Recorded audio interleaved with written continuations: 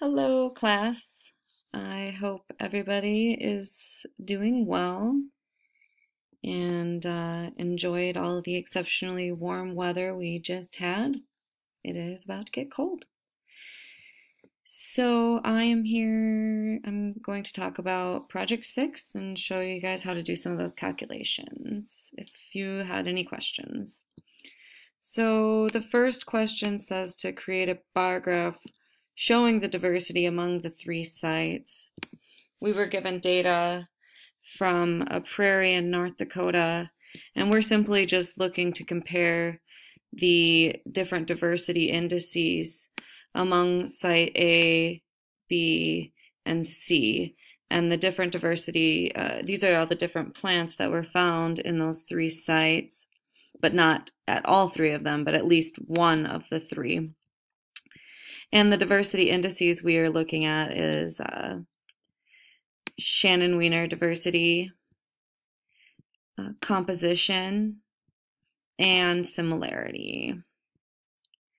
So you were given these data here, and I went ahead and transferred the first row of data, but I did not transfer the species names, so that would be first start. So I'm copying that, and I'll paste it over here.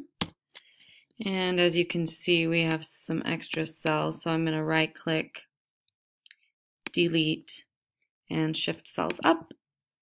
Same here, delete, shift cells up. All right, and now we have our data looking good. So since the first question asks about diversity, let's go ahead and complete that. The first column, your diversity, you're calculating little n over big N. And if you go to the home page of our class, REM 410, and click on composition diversity, this first presentation here, lesson 1,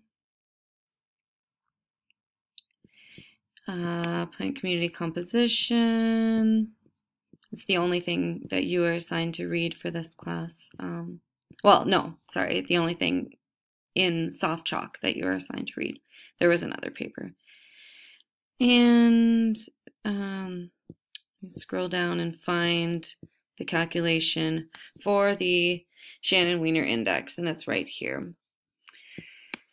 So it states that little ni is the number of individuals or the amount present of each species. So if we're in this, we'll say that equals, there were 5. And big N is the total number of individuals for the site. So actually what we need to do is get a sum here, equals sum of all these guys. And we can copy and paste that over in these next few places where we know we'll need sums. And we're going to just make sure that we're adding the right data. And yep, it's going to be everything from that column. Excellent. So it's that divided by this value. And to make this value stick, we're going to add some dollar signs. And I've done that in a video in the past as well. And drag that bad boy down. Let's see what happens. We'll copy the, well, I'll just show you how to calculate it for one, and then you can finish the calculations for the rest, actually. All right, so the next formula is to get the log natural of this value. And I did put it up there in there for you. So let's see. Equals ln is the formula, and it's the function, and you can just Google that. How do I calculate the log natural in Excel? And that'll show up. So it's the log natural of that guy. And done. And scroll that bad boy down. And the final one asks you to multiply them together. Oh, and taking the log natural of 0 is an unreal number. So let's turn it into a 0. In terms of the way the formulas work, it won't affect the outcome. You could just as well ignore those. Alrighty, and the final one is to multiply them together. So equals this times that. And scroll that bad boy down. The Shannon Wiener index is the absolute value of the sum of all of these, which is what this means here. So this is the formula there. This sign means the sum. So the Shannon Wiener index is the sum of those. And here it is, kind of worked out for you in the same way. And so we just take the absolute value of that and done. Okay, so now let's make a table. Here's the finished data. Just did the same thing the rest of the sites. I actually had connected these to the totals so that when you finished you'd have this nice little setup to make your table already ready for you. So let's highlight it. Insert. Probably is going to give us a great recommendation, and sure enough it did. If you don't have that feature in your Excel, you go to bar graphs and just a cluster column. Do the same thing for you. So that's one way, and again, you gotta label your axes. So axis title, primary vertical axis, and there aren't units in, these are all indices, index. Another way to interpret that is it's an indicator, to avoid getting into the mathematical definition of an index. So let's just put Shannon Wiener index, and that's all we need. This graph is ready to go except for a caption, and titles aren't necessary. It's a little bit redundant. Also, I might make these words a little larger. Next question asks you to report those values, so that's pretty simple. Next is to calculate composition. So you're asked to calculate composition. So again, let's go to our assigned readings. This is where we have the diversity information, and we're doing relative density, which is number of species divided by total individuals, and composition is always reported as a percent. So this is a relatively easy calculation, no pun intended, being that it's relative density. So site A has 5 specimens of blue grama grass. Site B has 25 and site C has 35. Again, these were the data that you were given originally to use. So site A, we're going to say it equals this guy divided by the total number of specimens in site A. Oops. So that's not it. Equals this guy divided by this guy.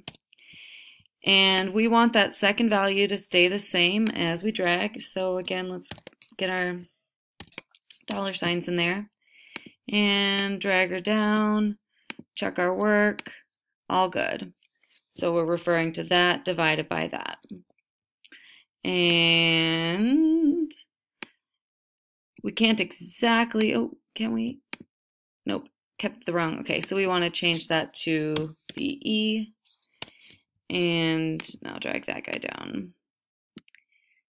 And we want to change that one to BE, and drag that guy down.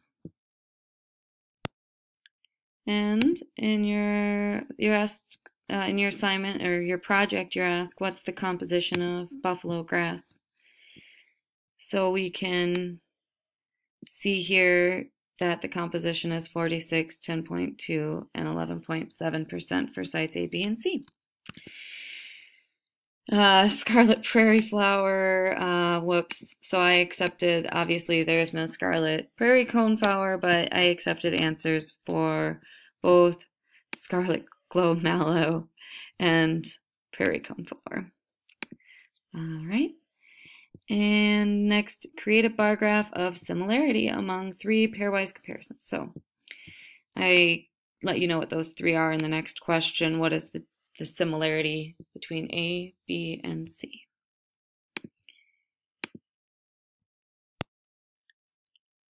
Alrighty, so you want to, the first one, oh, well, the first thing we should do, just like we've done the last few, let's go find our formula for similarity, diversity, Shannon, Wiener, Simpson, similarity, Chekhanowski. Oh, I gave you the formula.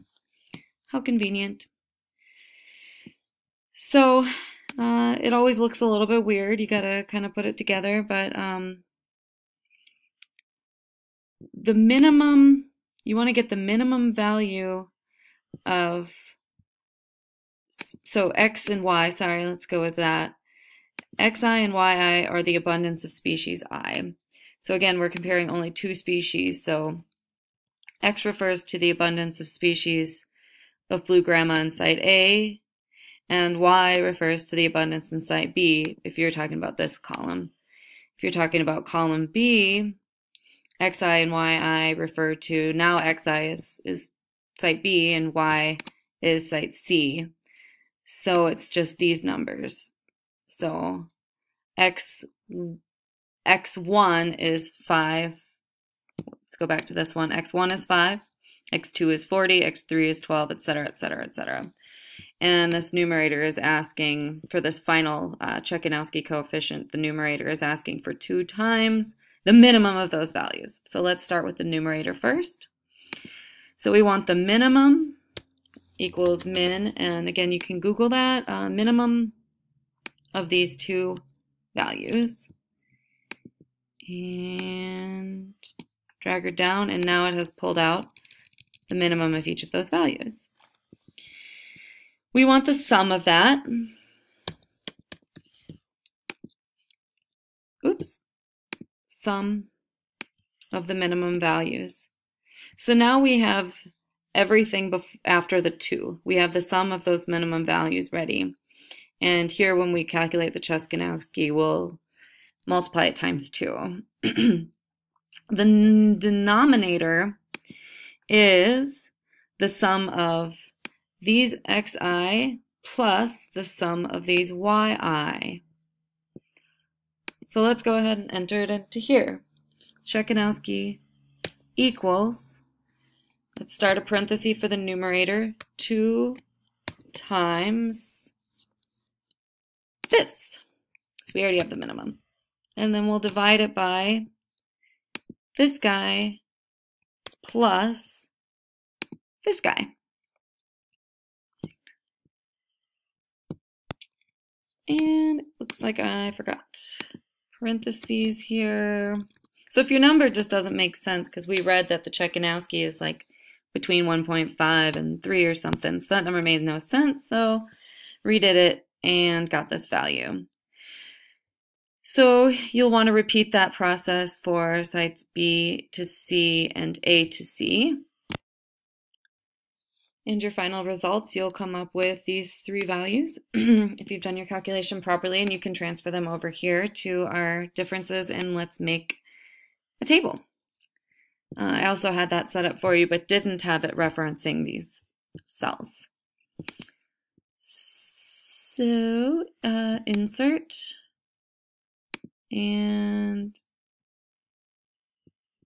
all of them, I like that one. Doesn't matter. If you do the upright or to the side, we still have to make sure that we have a label on that axis that did not show up labeled. And we know that to be